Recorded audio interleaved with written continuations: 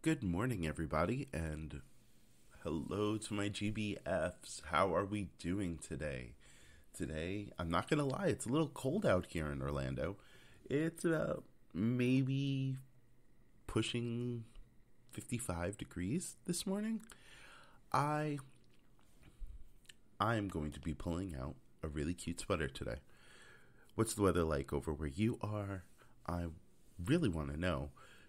It's about 10 a.m. on January 29th, and I wanted to have a conversation with you guys about a conversation that I had with one of my really close friends up north about self-care and what that really means, because she doesn't think she's like done stuff for relaxation or self-care. It's just the way we are wired, my friend and I.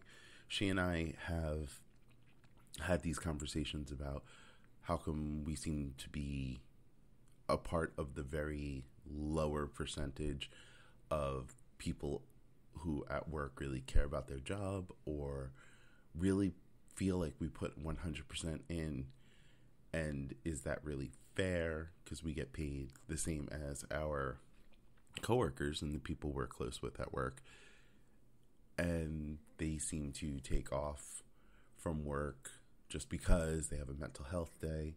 And while in theory, I believe that this is really important, self-care and taking that mental health day, I have to be honest, I think my whole career of working for like the last almost 30 years, I've taken maybe 3 mental health days. And with that said, what is a mental health day? What is self-care? What is relaxation? Because is it a feeling? Is it like doing something for yourself that makes you feel as though, well, all right. So here's my definition. My personal definition is what I told her. Relaxation or doing something that relaxes you is something that you do to take your mindset out of your everyday reality. So you're doing something where you aren't thinking about the bills that you have to pay. Doing things that will take your mind away from your to-do list. All the things that you're responsible for. Because we are all responsible for something. We're responsible for other people, our animals, our pets, our children. We are in charge and responsible for putting food on our table for ourselves. Things that we just have to do.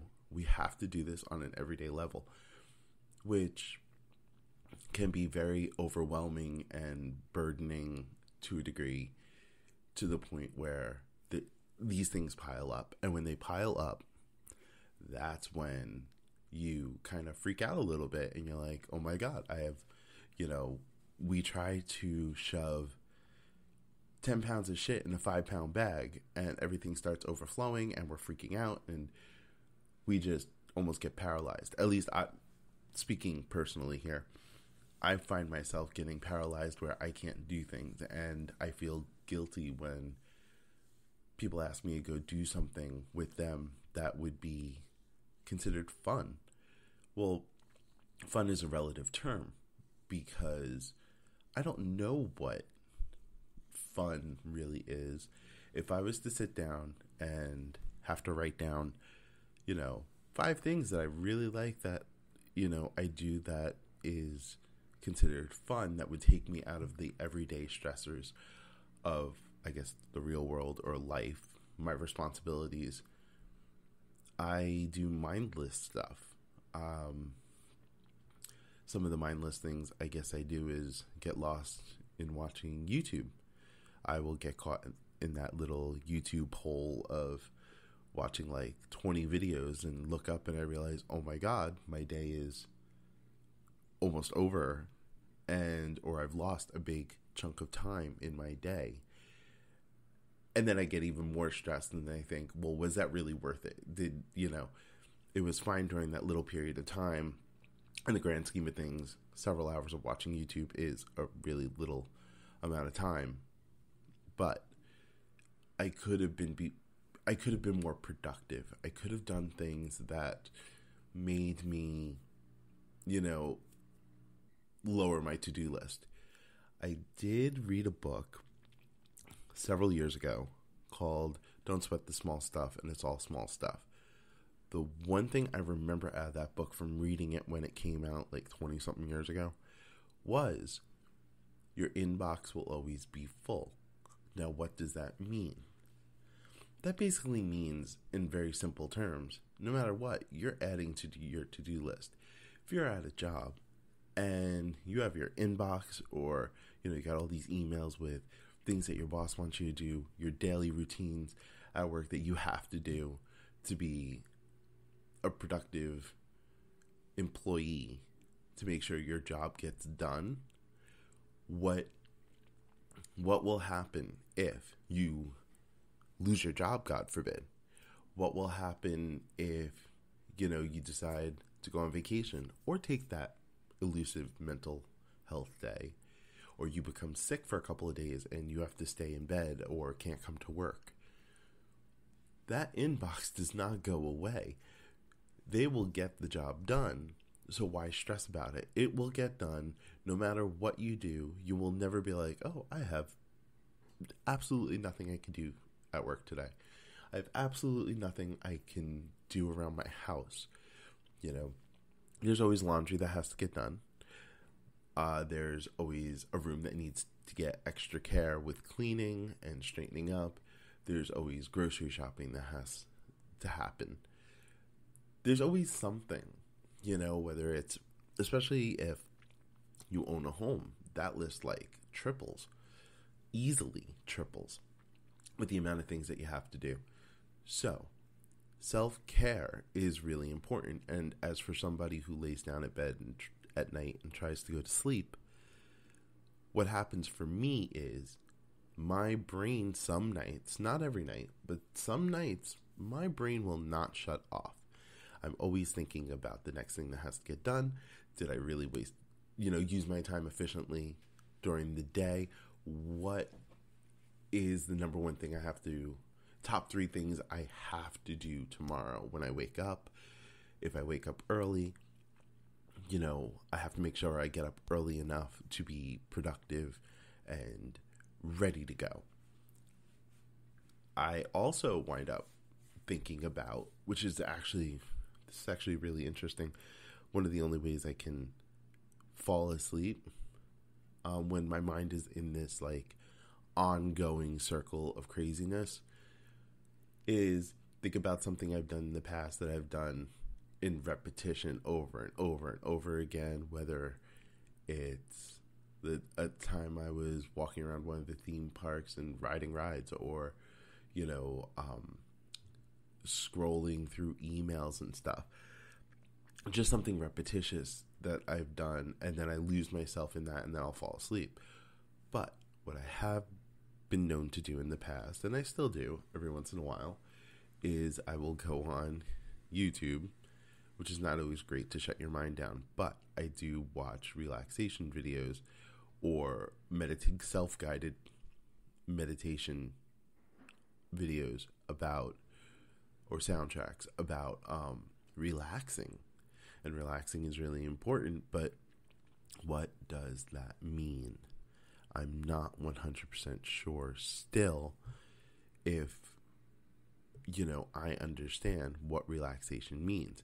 Now, realistically, if you were to look up the definition, it means to make or become less tense or anxious, or make less strict when not, I don't know, when make less strict the rules that you have for yourself, which is a great thing. I am sure it's great for the people who can do it, but going back to the conversation my friend and I had, we were like, well, what do we do for self-care? The things we do and the things that I do seem to be necessary things that have to happen. It's almost like even if you make self-care as a part of your to-do list, It's just another box to check off. It's just something else you have to do during the day. And some people are really good at being able to do that. I am just not one of those people. Expectation versus reality plays a really big part of my life, where I expect to have an amazing time. And this is something I'm really looking forward to doing, like going to the Madonna Madam X concert. This is what I was going to do. I, booked a hotel room. I, did all the to-do checklists, checked every box off that I needed to do to be able to go to the Madonna concert. Gas up the car, check out the route, make sure I left on time, make sure I woke up on time, packing an overnight bag. On top of my everyday world responsibilities, making sure the laundry was done, enough laundry that I had clean clothes to be able to bring. Was I going to wear something really special? Was I wearing something, for this occasion? Because Madonna does not go on concert very often anymore. And, having a backup plan in case she canceled her concert, because she had been canceling several concerts because of injuries, hip and leg injuries. And then when I get there, I went to Miami, Florida to see her. And this is where expectation versus reality happens. I get there, and then there was a big fucking nightmare about parking your car in Miami Beach. Just so you know, if you ever go to Miami Beach, it's not the best place to bring a car. You have to park it in a garage, and several garages have different prices and times that you come in and out. And, it was $40 I didn't even think about. I thought I'd be able to, that the hotel had parking. It didn't. So I had to go and pay $40 to be able to park my car. Going to eat that day, because I didn't have a place I wanted to have dinner. So there I am walking around Miami Beach trying to make a decision. What do I really want to do? Get to the concert. After I get to the concert, the list goes on. And here I am trying to watch one of my favorite artists of all time, the person who I would think that I would like to go to in my music collection to be able to relax and get my mind off of things. Here I am sitting in a small theater in Miami Beach thinking this is going to be really great, and people are getting up and walking around. People are late to their seats before the concert starts. People are standing up in front of me. Now I have to stand up, and people around me were getting annoyed that other people were standing up when all they wanted to do was sit down during the ballad. I know, again, the list goes on and on. But at the end of the day, I drove home, which normally would be like a 3.5 hour drive. 6 hours and 45 minutes later, I get home much later, pushing everything else back. And again, that messed up my schedule. Not even my routine, my to-do list. My to-do list was still full. My to-do list now was overflowing because I promised my kids that I would, have dinner with them that night. That didn't happen. So I had to worry about making sure that they had food. Granted, my kids are adults, young adults, but they weren't expecting to have to fend for themselves for food. We had food in the house, but it was, well, Dad's going to be home in time, and I'm not going to eat because I know he's going to be able to, we're going to have dinner together. It didn't happen. So that, I felt guilty about that, and it made me think, the money and the time that I had spent, was it well worth this quote-unquote self-care, doing something for me thing? Like, was it really worth it at the end of the day? And I have to come to terms with the fact that living in the present moment, at the time, listening to certain songs, that yes, it was worth it. Don't know if I'm going to have this opportunity ever again to be able to do something that I love so much, or see someone that I respect so much, that I would be able to, then I should just chalk it up to, this was a good time regardless. Like, even though I was a little upset mentally thinking about it, at the time, in the present moment, I